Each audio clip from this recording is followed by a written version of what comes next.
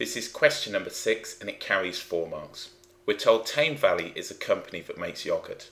A machine fills trays of 20 pots with yoghurt. In 1 hour the machine fills a total of 15,000 pots. We're asked to work out how many seconds the machine takes to fill each tray of 20 pots. As with all of these questions, there's lots of different approaches. What I'm going to look at now is the number of trays. So what we're going to have is the following. We're going to have 15,000 and we're going to divide this by 20. So that's the number of pots divided by how many we can get in each tray.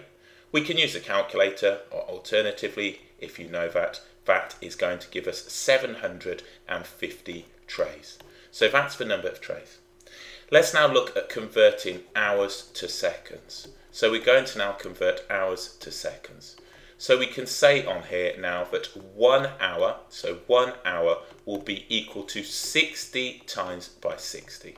So what we have, 60 seconds, 60 minutes, and that's going to give me 3,600 seconds.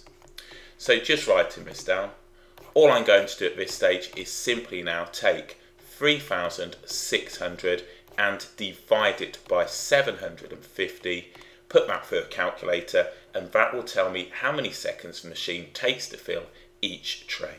So this is one of the many approaches. So 3,600, we're going to divide that by 750, and that gives me 4.8. So that gives me 4.8 seconds, and that now tells me how long it takes to fill each tray.